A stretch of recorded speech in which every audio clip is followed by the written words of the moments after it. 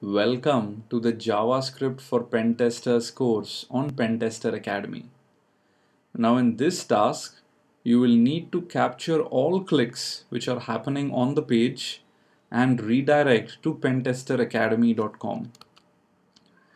So really what I want is, if the user fills up a form or clicks anywhere, maybe there are images on the page or anything, you would need to go ahead and capture that click, and inside that click handler you would need to ensure that you redirect to pentesteraacademy.com, right?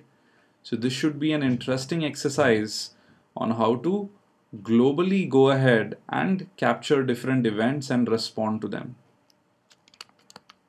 And if you're enjoying all these challenges, please do recommend us to your friends and colleagues. We would really appreciate it. Thank you.